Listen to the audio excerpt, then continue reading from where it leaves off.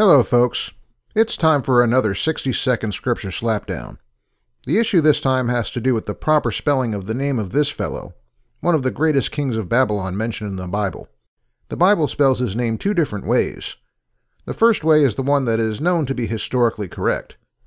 The other way is not thought to be historically correct, and is sometimes considered an error. Well, there are two ways you can solve this, and one of them is really funny. The one that isn't funny says that the different spelling is just a normal type of variation for the name. After all, in this time, spelling wasn't standardized, and even authors like Josephus spelled the same name different ways. That's a fine solution if you like it, but I like the funny explanation a lot better. It has to do with the fact that the king's real name, when translated, meant this. But by the different spelling, it could be read as this. So you might say it was a type of punning insult. That's a 60-second scripture slapdown. Until next time, this is JP Holding. See ya!